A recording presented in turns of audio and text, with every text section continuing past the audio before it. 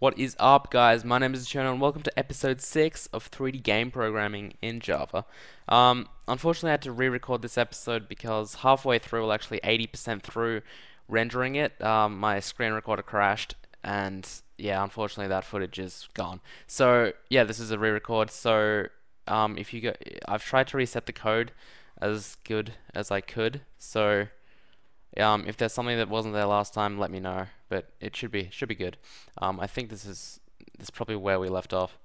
Um, okay, yeah. So I've actually had a very busy day, and I am quite busy today. So this will be like a short episode. It'll still be pretty good, but it'll be like a short episode where I just want to talk about a few things and demonstrate a few of the possibilities with this. Um, and also, is it like because the last few episodes have been pretty long. I think episode 4 is something with like just over 20 minutes. Like, is that okay with you guys, or would you guys like would you guys prefer for me to have like shorter, like 5 to 10 minute episodes where I sort of add less code, I guess, and talk a bit more in depth on how it works and stuff like that, or do you guys want like long 20-minute episodes where we accomplish a lot? Drop a comment, let me know. Also, if you have any questions regarding like your thing not working or problems, please don't post a comment because the YouTube comment's really hard to reply to and stuff like that. It doesn't really show you the thread. So if you do want to ask me a question, like a long question with pasting code into the comments, tweet at me. My Twitter link will be in the description of the video. Okay, follow me on Twitter and tweet at me. That's the best way, honestly. Okay, let's get started. Because I've talked for about 2 minutes without actually doing anything. Um, First thing I sort of wanted to talk about is, oh, actually, we sort of last time I said that this was a temporary fix because the thing that what will happen, unfortunately, is if we and this is by the way limiting this, what will happen is if we don't need this, cleaning up the code. If we sort of change this to like, no, 720p, 1280 by 720, then you know we'll have to sort of come in here as well and change this. Let me just live change this for you guys so you can see the difference.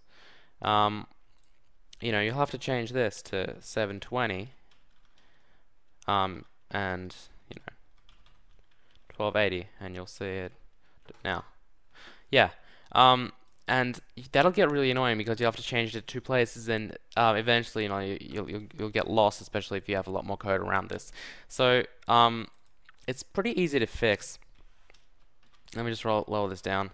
I guess okay. First thing, basically what we want is we want to set this value to the value of this, sorry, and this value to the value of this variable. And the way we do that is we need to create an object out of this display class and read this variable. It's public, so it can be read. Yeah, so let's go ahead and make a private display. We'll call it display. And this is creating an object of our class. We'll have to import it. It's creating an object of this display class. And we'll go ahead and go display.height. And over here, display.width. And if we change that to 1280 by 720, then it should work perfectly. So yeah, that's a small little, like, I guess, fix that we've just done. And yeah, the other thing I wanted to talk about is sort of performance and stuff like that, because first of all, okay, let me just drop this resolution down to 800 by 600. Okay, so at the moment, and by the way, if you click twice on this, then it'll actually maximize and minimize it. So yeah, double click and it will maximize itself for you. Yeah, so if we increase this to, like, I don't know, 500 or something, you can see it sort of begins to lag. And this is sort of, I guess, a lesson on smart coding here. What we can do is, instead of actually having to do this entire thing twice, we could just sort of do this thing twice, and it's hard to explain. So okay. 500 is 2.5 times 200, isn't it? So if we just simply add that to I, instead of having to do this again, you can see that, look at that, we get the same result. It looks exactly the same, except it's not lagging. And of course that'll work for higher sort of things too, if I delete this again. And we go to like 1000 or something. 1000 is 5 times 10 times 100, but 5 times 200. So if we times this by 5,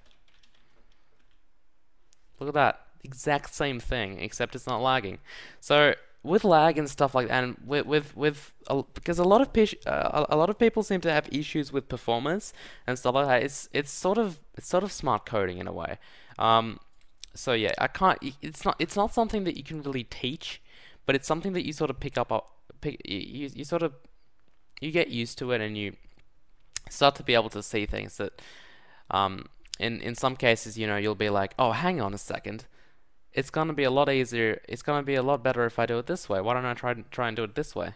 And you'll see the difference. Now we can't actually see the difference right now because we don't have an FPS counter, and we'll probably add that in tomorrow. I don't have time right now. It's going to be quite a long tutorial because there's about 50 lines of code to add and about 20 minutes of explaining to do. Maybe about 10 to 15 minutes of explaining to do. So yeah, that'll be hopefully episode 7 tomorrow, or episode 8 if we don't have time to do it tomorrow.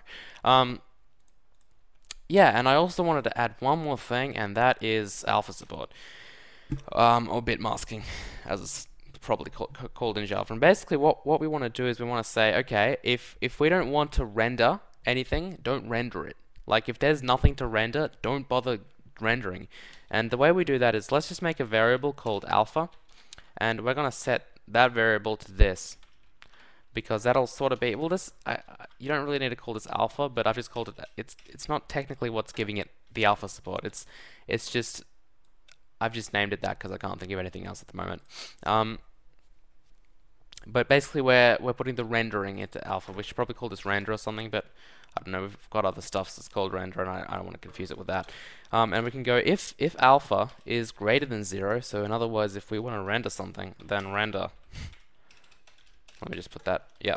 So render. Now that will probably have that'll have issues on our performance, but basically you can see it's sort of you can see the difference if I shape it. Yeah. So to do with performance, we might just drop this to 100 and try that. Okay, that's a bit better. Maybe even, yeah, we can just put this down. Whoa, $sign. Let me just resume that. Okay, so yeah, yeah, so that's alpha support. So basically, I guess it's self-explanatory. If alpha is greater than 0, then render it. If we switch this, then it's gonna sort of do the opposite. But what I mean is, I guess you could probably sort of see this. You can see that it's sort of rendering the opposite if we switch signs. It's kind of hard to see, but if you do it on your computer, then you can sort of see how it flips. I don't know, it's really hard to see.